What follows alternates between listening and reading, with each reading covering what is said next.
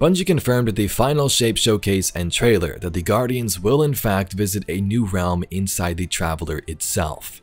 The Witness's portal created in Lightfall leads here to a place of beauty and destruction. Shaped by whoever resides within, you will see many different types of architecture.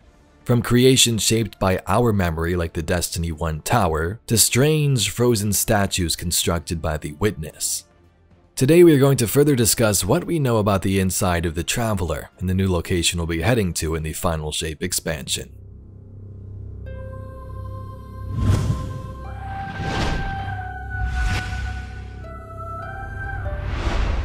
So before we get into new details, here are some of the quotes from the lore about the inside of the Traveler, what others have theorized themselves in the story, like ghosts and scholars.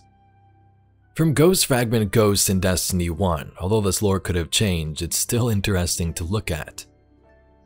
Beyond, it is a place casting shadows and emotion. It's a real place, I know. One hot blue sun, say, and other suns too. 5? I like 7 better.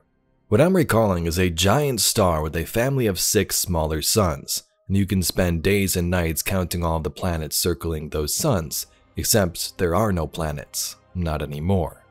The powers in charge have carved up all the worlds, and maybe a brown dwarf or two for good measure.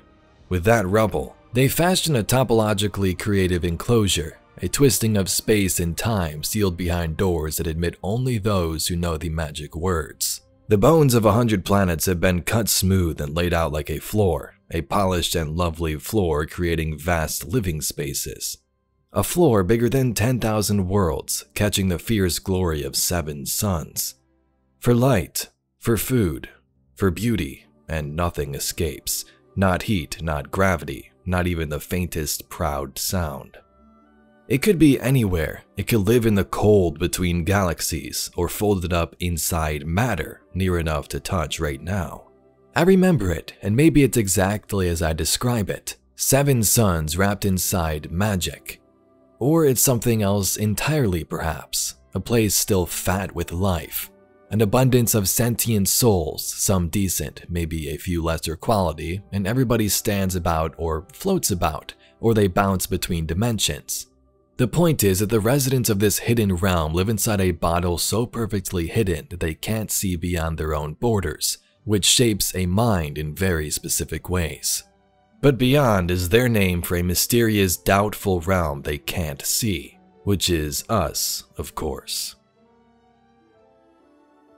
In the difference of opinion card, 2 ghosts discuss the inside of the Traveler. One says, I remember it, we call it the womb. Imagine a cosmos inside a bottle, trillions of stars orbiting each other in a complex weave. But they aren't stars. Perhaps a better word would be souls. Souls dancing in an infinite space enclosed within a celestial egg. So there you have 2 different entries, one from Destiny 1, one from Destiny 2. The first one discussing a hidden realm where residents live in a bottle so perfectly hidden that they can't see beyond their own borders, which shapes a mind in specific ways. Then Balthazar's description of they aren't stars but rather souls dancing in an infinite space. Imagine a cosmos inside a bottle.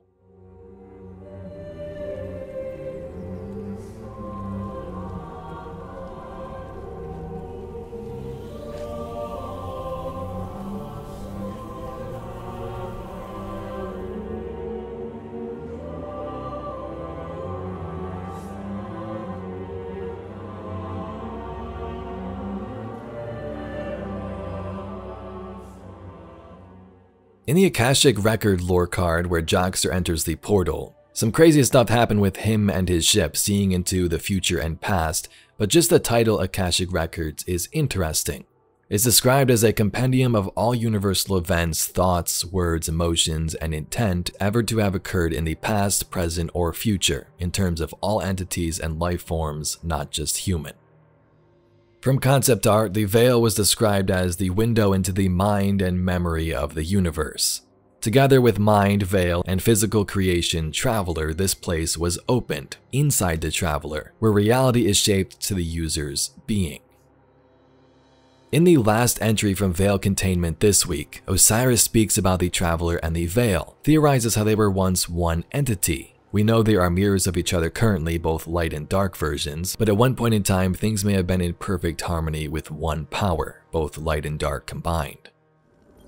I found no more logs from Dr. Essie, but I have used her algorithm to crack the data core of the Vex conceptual mind. That's the doodad we got from the Black Garden, right? Indeed. The data within contained the Vex's blueprints for their artificial veil, the Black Heart. It all but proved Dr. Essie's theory. Dr. Essie theorized that the paracausal energy of the Traveler operated on a quantum wavelength parallel to electrons. Magnets? In simpler terms, the Traveler's power runs parallel to the forces of nature. Gravity, magnetism, sound, light. The Veil does this too. It is synchronized with the Traveler. Wherever the Traveler came from, the Veil may have as well. But what the Vex made, while connected to the Traveler, was inherently flawed. It did not create the link the Witness desired. Instead, it weakened the Traveler, created static in the flow of their cosmic forces. But it did reveal one intriguing possibility. That at one time, they may have been united. Part of a whole. So, wait. Does this mean the light and darkness were the same once? One force? Dr. Essie believed so. I am not as convinced. But it is a theory. One many scholars will explore once this data is shared. But this data allowed me to calculate the telemetry of the beam the Veil fired at the Traveler. When the Witness linked to the Veil through a ghost, it created a faster-than-light connection of darkness to the Traveler's light. A bridge to the Traveler's consciousness, if it has one. But the beam did not stop at the Traveler, rather a point inside of it. Inside? Wait, what's inside the Traveler? No one knows. But if the data I've been able to extrapolate here is correct, that is where the Witness is now, inside the Traveler. It may be the reason why the Traveler has gone dormant, its attention directed inward, where the true threat is. But I am speculating. There is more I need to study, but I fear it will take a substantially longer amount of time. How long do you need? Months. If we have that long left, that is. Until then, I suppose. Now we'll get back to Osiris's words there, but that was very interesting. The dreams of Alpha Lupi are also very important, and I might make a whole nother video on that topic. In Ghost Fragment the Traveler, it says it feels like lead and neutronium, an electroweak matter fashioned into a moon-sized ball that you must carry as you move. So that's how it describes the outside shell of this Traveler. Also, something weird to note, Fenchurch, who is Tess Everest's uncle, says he's been inside the Traveler and it smells like vanilla. But that could easily be made up and we don't know what this place smells like. Here's what we know about this new location from Bungie. Guardians will explore a new place called the Pale Heart, located inside the Traveler. Shaped by the Witness, but also influenced by the history and journey of the Guardians themselves. The Pale Heart destination will feature nostalgic callbacks from throughout the history of the Light and Darkness saga, including a version of the original tower from Destiny. As the first linear destination in Destiny history, the Pale Heart will also gradually evolve. The Witness has the darkness, now it needs the light to enact this final shape. A shape where it can rewrite the universe, freeze everything to what it believes is correct. Inside, as mentioned, this space is shaped by whoever is inside. Not sure exactly how this works. Maybe it's shaped by everything inside, like the Guardians, the Witness, maybe all the souls like Cade who reside here, the memories. But it does seem the Traveler itself clearly has some type of sentience, right? So it makes you wonder What was controlling this realm before, and is it still here? Maybe damaged, perhaps? Guardians enter here and the Traveler shapes it to our memories, the Cosmodrome, Europa, the Tower, and as we progress through the linear space and make our way to the Witness's monolith, things get dark and corrupted. So many different beings seem to be able to control what's going on here. We also know, thanks to Amaru dialogue in the new activity, that the Traveler is in pain and needs our help. Your ghost said the Traveler's been quiet lately. That's not exactly true. I think he's sparing you the details. The Witness is doing something terrible to it. I can sense it in my light. Listen, imagine your god spoke to you, and all it did was scream for help. Yeah, it's kinda like that. So maybe the Traveler can't control who is shaping this realm and needs our help to free it. Whether it be some brain of the Traveler, its pale heart being corrupted, or maybe even a being like originally seen in concept art, we don't have a solid answer, only theories. I mean, we don't even know if that original character was inside the Traveler at all. It warned us of the Traveler's arrival, but we don't know what they had planned back then. Let's get back on track though. Bungie says we will explore the pale heart of the Traveler. That's what this realm is, and we can clearly see this heart, I believe, in the trailer. The Witness told us in Witch Queen, your pale heart holds the key. We now see what it meant. The pale heart is the key the Witness needs to the light.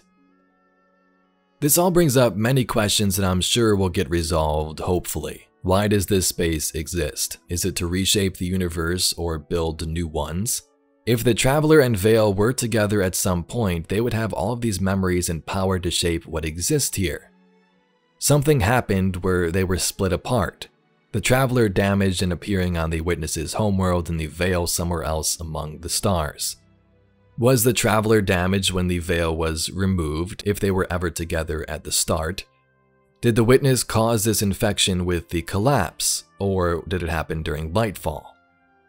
That Osiris dialogue from Veil Containment is important. He basically told us that the Black Heart, which is a replica of the Veil created by the Vex, did connect to the Traveler. Maybe the Black Heart was what weakened it, causing static as it said. This would kind of explain the event of Destiny 1 and the Exo Stranger telling us we needed to destroy the Black Heart so the Traveler could begin to heal. Find the Black Garden. Rip out its heart. Only then will your Traveler begin to heal. Although this kind of damaged the Traveler, the Black Heart wasn't enough to complete what the Veil could do. In Lightfall, we see it worked, and as Osiris mentioned, this beam didn't stop at the Traveler, it went straight through into its mind, into its pale heart, where we will explore at the beginning of next year. So there's some updated information about what we know on the inside of the Traveler. Let me know down below your thoughts and theories. This is always fun to discuss before we get the real answers. A pale heart exists here. Is there an actual being inside this realm? Or is the Traveler just this sort of creation engine? To wrap up this video, I'm going to show some more pictures from the press kit if you haven't seen them yet, and then the video is going to end.